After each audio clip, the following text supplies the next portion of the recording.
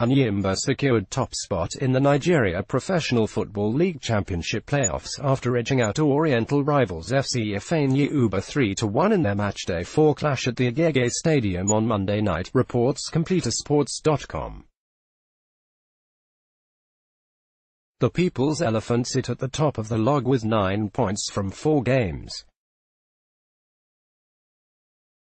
Ruben Bala gave Enyimba the lead in the 19th minute, dribbling past sharp Ozoigwe before slotting the ball into the net following a pass from Abdulrahman Bashir.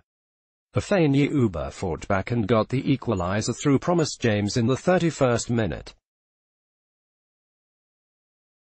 Bala restored Enyimba's lead 2 minutes before the break, firing the ball into the net after Ozoigwe initially blocked his shot. Bashir got the third goal in the 56th minute to put the game beyond the Anambra Warriors. The former Nasarawa United striker picked up a pass from Udega and shrugged off his marker before firing the ball home. A win against Aqua United on the final day on Wednesday will see the ABBA club a record 8 NPFL title. PO's club PWDLFA Grand PTs 1 Enyimba 4-3-0-1-7-4-3-9-2 Pillars 4-2-2-0-7-4.